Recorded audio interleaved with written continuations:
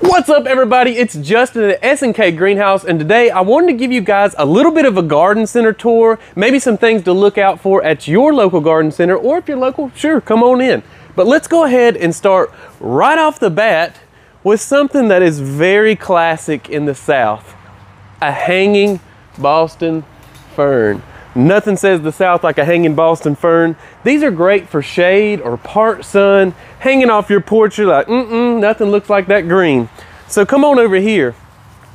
If you're saying, I have a little too much sun for that, you should highly look at the Kimberly Queen fern. Kimberly Queen ferns grow more upright. They take part or full sun, and they do not shed, which is awesome. And let me show you the asparagus fern. This is a really great fern for sun or shade, actually. It trails down. It's got a lot of, just a very unique texture to it. A lot of people love these. These are also great hanging off your porch. Now, if you're saying, I got blazing sun, you're in the South like us, that afternoon sun's just brutal. Nothing's better than a Diplodenia or a Mandevilla. These are a little bit more climbing Diplodenias. Look at that red bloom. This is an annual where we live. If you're in Florida, it might come back for you. But just look at all the different colors of Diplodenia. There's white, there's pink, there's red. Look how great that would look in a container. They have a short, compact bush form, great in full sun, drought tolerant, won't punish you if you forget to water. Now, if you love hummingbirds, check out this. This is called Hummingbird Falls. It's a type of salvia, and we grow these in baskets. We hang them up, and hummingbirds will flock to them. You got these gorgeous blue blooms, and like all salvias, yes, it's great in part sun or full sun. Now, when it comes to you're at your garden center, there's the big three annuals that you're going to see all the time: verbena, calibrachoa, and petunias. This is a petunia. There's all different shapes and colors and sizes.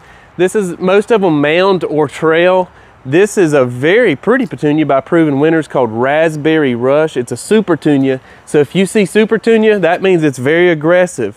Now, a good example of the calibrachoa would be this one by proven winners. This is Pink Lemonade Prism, and these are great in containers or baskets. Excellent. And if you want a great spiller, throw in some potato vine with it. Potato vine, especially the Marguerite variety, is very aggressive. It'll trail down. Now, I said there was three. The other one is verbena. You're going to see these at your garden center. Verbena has a very distinct bloom. They come in reds and whites and pinks and purples. This is like a variegated white and blue. Again, you can put this in the ground, but very excellent in containers or baskets. Now, if you look over here, you can see how we've put together some combinations already. Look at that speckled petunia mixed with this white verbena. Absolutely stunning. Great for part or full sun. One more. This is trailing vinca. Now, vinca is another staple for full sun, just like the Diplodenia. This can take all day hot afternoon sun. And in this basket, we have it mixed with chenille, which is this fuzzy little bloom. Isn't that pretty cool? And then evolvulus, which is this blue flower, and they go great together, making a trailing basket. Now, if you don't want to mix your own containers, a lot of times you can find planters already made up.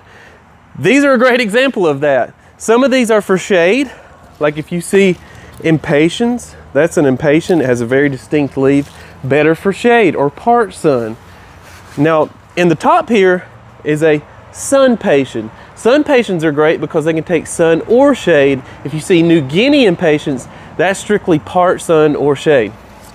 All right, this is a great example. Let me find it. Oh, it's over here. Of a lantana combination with sweet potato vine, sun patient, and a dark leaf begonia. Darker leaf begonias can typically take more sun, so this container would be excellent for full sun. Now, sometimes you might already own a container. You might say, I got my container, I just want stuff to put in it, and I don't want to think about it too much. Well, a lot of times at your local garden center, you can find pot fillers. Pot fillers have multiple plants in one kind of cheap pot where you can just pop that out, stick it down in your planter, and you're good to go. This one is for sun. It's an Angelonia scaevola lantana combination. The Angelonia is more upright, gets kind of tall, but the Scaevola, again, great for full sun. The Lantana, again, great for full sun. They'll kind of trail down and you just pop that in your container. Here's another good example. You got the darker leaf begonia, again, great in full sun. You got the Miso. Miso is a trailing plant that comes down, red blooms, kind of matches the begonia red blooms. Another great example of a pot filler. Now this one over here is for shade. Fuchsia, again, fuchsia, great for attracting hummingbirds. This is Hypoestes and a New Guinea impatient. This combination is really great for shade. So look for those if you need a shaded annual. You pop that in your container, you're good to go. One more pot filler I have to show you. These are gorgeous. This is like a black petunia. Look at that, velvety black. You got Biddens, which contrasts off each other very well. And then you have the white Scaevola. Good gosh, that looks so good. You just pop that in your container. Look, I mean what? That's crazy. That looks great. All right, follow me on back. No, don't you go that way. You come this way, because I want to show you, oh no, you can go back this way, because I want to show you these. This is Celosia in tins. This is a fabulous annual because it loves the sun. It can take the heat. It'll bloom till frost. And the blooms are just so unique. Look at these little fuzzy fingers. Isn't that crazy? Again, Celosia, if you want something a little different, a little bit unique. Now come on back over here, because I got one of the best shade annuals you could possibly put. Maybe you have a covered porch. Maybe you have a back deck that never sees the sun. Let me show you what you can put in it. Caladiums. No, these are not elephant ears, and yes, they are an annual here in Shelby, North Carolina, Zone 7B. But you pop that in a container, it'll give you some height. Maybe you put some other annuals around it for shade, like begonias, impatiens, that kind of thing. And you have a beautiful, let me show you a different color. Come on over here.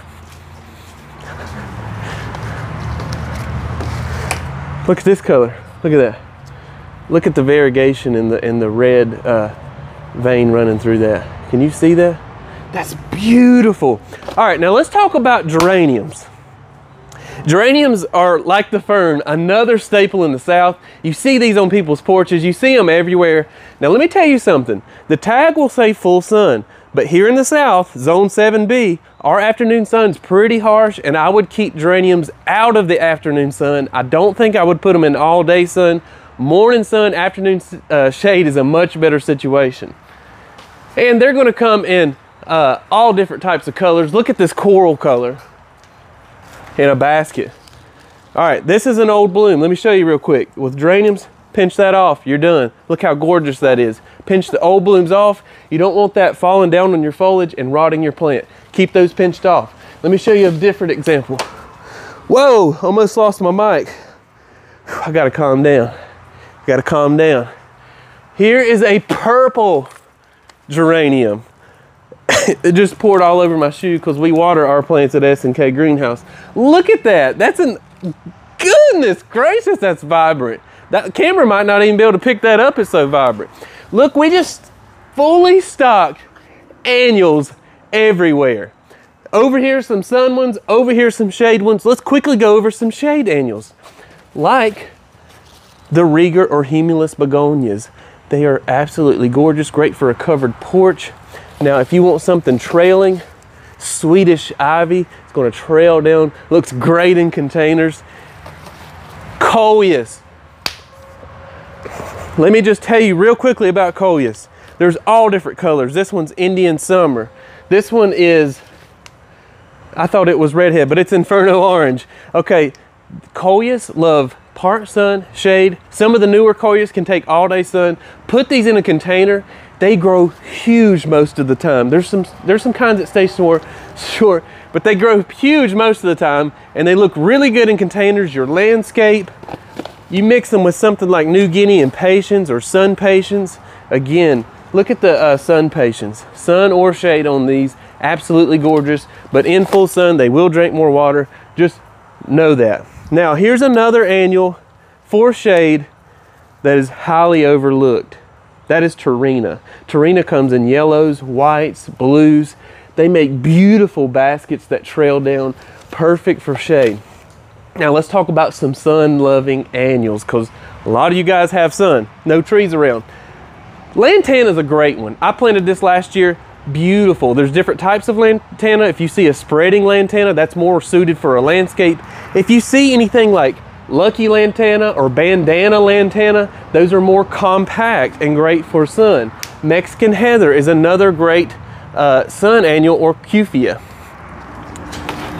Now, dahlias, one of my favorite annuals for sun. This one is called Fireball. Look at the bloom on that.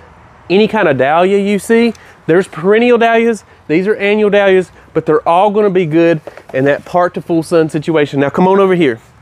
This is one of my favorite annuals. I already talked about it, Angelonia. It's an upright annual, great for giving you some height, or beds that maybe have a walkway, you don't want it growing into your walkway. Angelonia grows straight up and it gets fuller and fuller as the season goes. There's white, there's pink, or raspberry as they call this one. Or there's a purplish blue. Or there's, let me see if I could get cherry for you. There's cherry. Look at Angelonia. That is so beautiful. Great, again, part to full sun.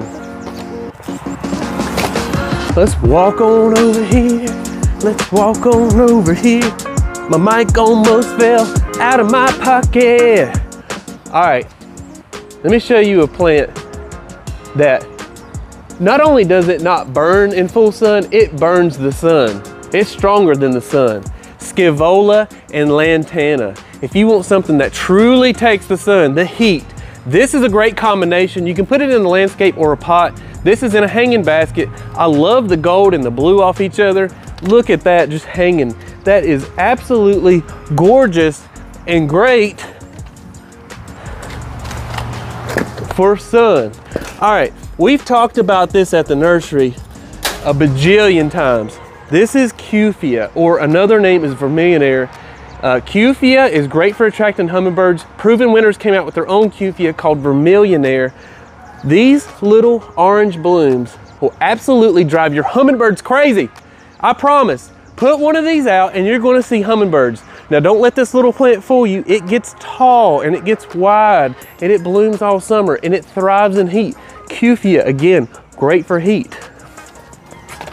Now we do carry a lot of Supertunias, and we love Supertunias around here because Supertunias, again, proven winner brand, are very aggressive. So if you have a big planter or a big landscape and you're maybe far away from the road and you want people to see you for miles and miles and miles and miles and miles away, plant Supertunias because they're super aggressive. Just make sure to feed them. This one's called Vista Bubblegum. We plant this in our planters out at the road and people about wreck trying to pull in here. Now let me go back over here and show you another cool perennial. Now again, this is a perennial for zones 7, 8, 9. This is, let me show you a better one that's really showing out.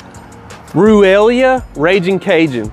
Now Ruellia blooms like an annual, but it's actually a perennial. Look at those blooms. This one also attracts hummingbirds. Great in full sun, part sun, and just the way it looks in a landscape, amazing. And it comes back around here. If you're in zone 6, probably not coming back for you.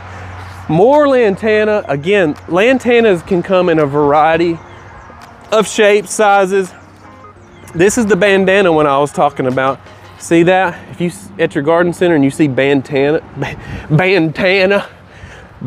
or one called Lucky, that is a compact Lantana. If you see one like New Gold or Spreading Gold, you can already kind of see the difference in habit. This one's going to spread, this one's going to stay compact. Better for containers and baskets, better for the landscape. Lantana, write this down. Great for full sun, blooms all summer, great for attracting pollinators, great for planting around your garden and getting that squash and zucchini pollinated where it doesn't rot off the vine. Now come on down this way. I know what you're thinking. I heard you. I already know what you're thinking. You're saying, I got a lot of landscape beds. I need something economic. I can't just be buying all these 4-inch pots. Well, that's okay, because flats or 6-packs exist at garden centers. Now, this allows you to be economical and fill up large beds for a cheaper cost. This is impatiens. Impatiens, again, great for shade. They come in 6-packs like this, and then you buy a whole flat and you usually get a deal like you do here. All right, but come on over here. Look at this coleus. Excellent for shade or part sun. Comes 36 to a flat. Over here, you got dark leaf white begonias. Here's dark leaf red begonias. Check that out. Again, if you want more, if you got more sun, go with the darker leaf. If you got more shade, try the green leaf. Now again, I got zinnias down there, I got vinca down there, I got some marigolds down there. All comes in flats, great for filling up large beds. Look for those at your garden center if you want to fill up a good space. Now come on over here. I got way more to show you. I'm just getting started here. Hang on to your tail. This is a lantana combination. Again, that's the compact one. Looks really great in a container. And while we're on the subject of lantana, now we sell a lot of lantana in the South just because it's so great. This one's called Miss Huff. Now, a lot of people ask, doesn't lantana come back every year? Well, sometimes it does. And there's some varieties that are more hardy than others. This one, Miss Huff, is the most hardy that we have found. It typically comes back, but you better get ready, because when it comes back the next year, shabam, it is huge. I mean, it turns into a full out bush. Now, if you have an area, look at the blooms on this. This is a canna lily. The variety is red golden flame. All canna lilies are perennial for the most part, depending on your zone. What I love about canna lilies, not only are they hardy, not only do they spread, they are great for absorbing water in sumpy areas. You can plant it in well-drained soil, but you can also plant it where it's not well-drained, and it'll wick up that water, and you can't say that about a lot of plants. Now here's two Baptisias I have. These are proven winners. There's Pink Lemonade, and then there's Sparkling Sapphire. Baptisia is one of the most underestimated perennials, because people see it like this and they're like, I don't know if I want to plant that or not. But when they plant it and it comes back the next year, it's just ba-bam! They get full. They're full of blooms. They're great for just a gorgeous display. It's a very hardy perennial. Now let's come over here. Let me talk about allium. Now, what I love about allium, it's a late summer to fall bloomer. So if you need some things in succession, your blooms are running out, this will start blooming at the end of summer. It's very hardy. This one is called Millennium. Let me show you that there. Millennium has these little purple balls on top, and it just looks beautiful. It's actually in the onion family. Don't let that scare you. It's still a great perennial. Now, while we're right here, let's talk about roses. We sell around here, sorry about the sirens, a lot of knockout roses. There's double red. Look at that. Knockout roses are highly disease resistant. They're also very pest resistant. There's not a lot of spraying and pruning that you need to do. Check out the double pink. Very pretty. Now maybe you're saying, I don't want a rose that gets 5 foot tall. I want something that stays low. Well, drift roses might be for you. Drift roses, here's the pink, here's the red, here's an apricot color. Now what I love about drift roses, they're a ground cover rose. They only get about a foot and a half tall, but they spread 2 or 3 feet. And this is a great ground cover that's beautiful, better than just like a plain old juniper, even though I love junipers, but this will give you some color.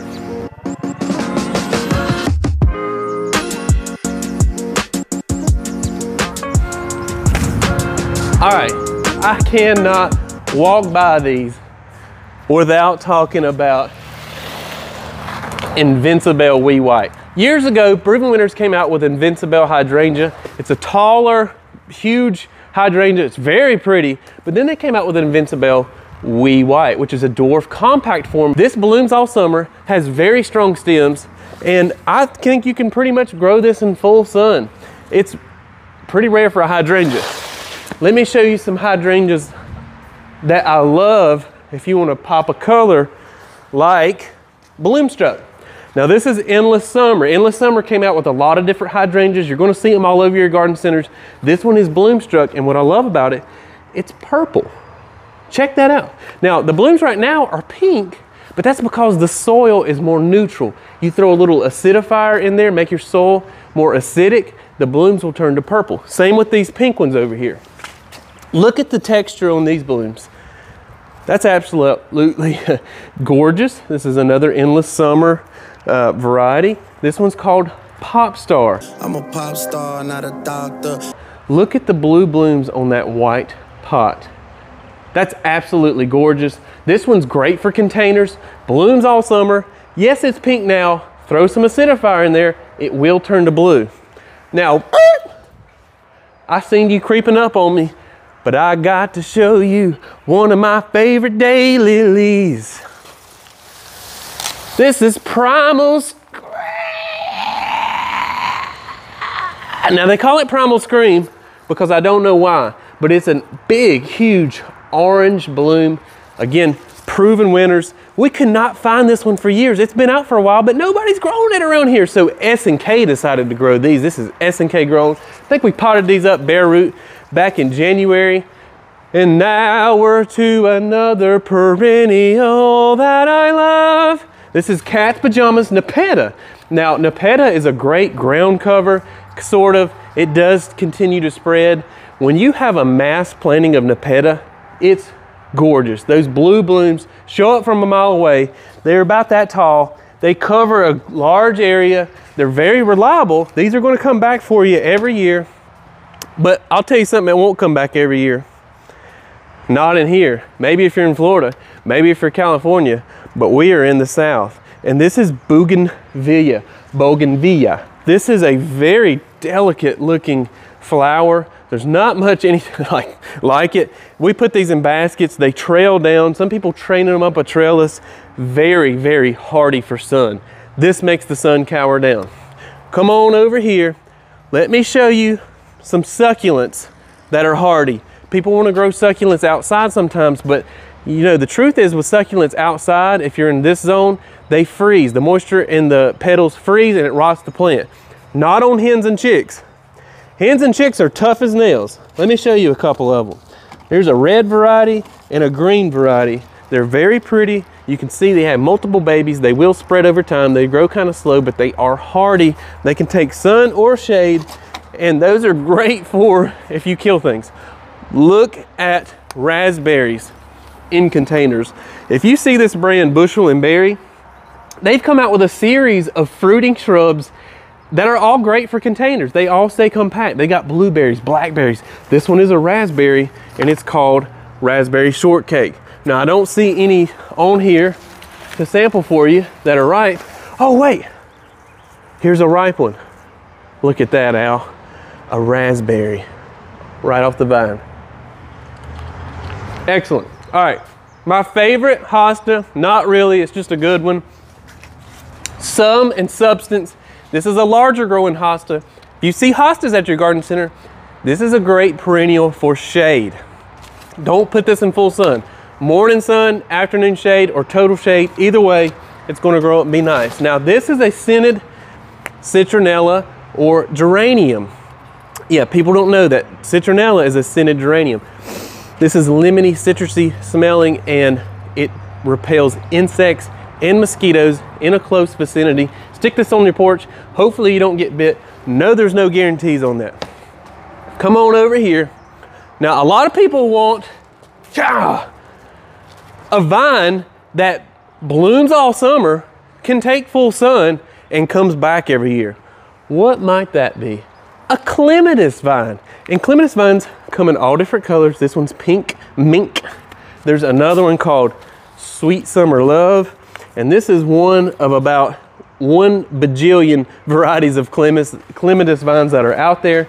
Some have big blooms, some have little blooms, some bloom a lot of little clusters, some are just big blooms everywhere and showy. I love them for trellises, arbors, pergolas, fences, you name it. And let me show you, I was going to show you this one. Let me show you an even better one. If you want a butterfly bush, one that stays compact, one that blooms all summer, come on over here.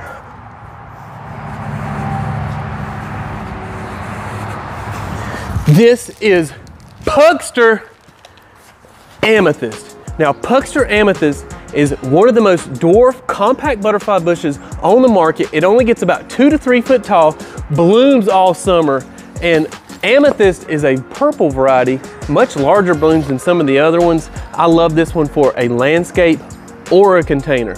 I just thought of something. We got to come over here. This is one of the most exciting plants I've had in a long time. Come on, follow me.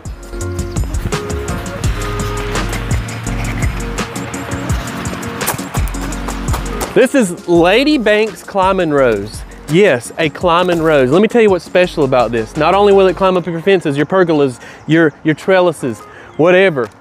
This one produces, at maturity, during the season, up to 50,000 blooms. 50,000 yellow clusters of blooms. Very pretty. Nobody talks about Lady Banks. It's a good one. Now let me show you this one over here from Proven Winners. I'm going back to hydrangeas because I forgot about this one. This is Little Lime Punch. Now this was relatively new, but what you get with this is white and red panicle style blooms. And the thing about hydrangeas, the panicle styles can take your sun, your macrophyllus, they're more the mop head. Keep them out of the afternoon sun, especially here in the south. Look at the blooms on that. Absolutely gorgeous. All right, well, I gotta show you this one real quick. This one is incredibly rare. I don't always have it. This is a dwarf Leland cypress called Shorty. Now, a lot of growers don't mess with this one, probably because it's too slow. This is probably already 7, 8 years old. It only grows a few inches a year. Excellent for the landscape or container. You put this in a container, it'll last in there a very long time. Or if you're in the landscape and you want to soften up a wall, or you just need something by a walkway that doesn't get too big, Shorty, probably like a 5 foot by 2 foot plant. Let's go on over here. Look at this thing right. This is Orangiola Japanese maple. Very pretty. It's a lace leaf. This one's not going to get too tall, going to grow wide. Some others to look for at your garden center is Red Dragon, Crimson Queen, Tamukiyama, and Orangiola, because Orangiola is going to turn a bright orange in the fall. It leafs out this burgundy orange. I think I have one of these, so I know this is one of the best maples out there. Well, folks, there's your tour. I hope this gives you some inspiration to go out to your local garden center and just conquer it. Or if you're local, feel free to shop here. We're in Shelby, North Carolina. And until next time, become a plant person.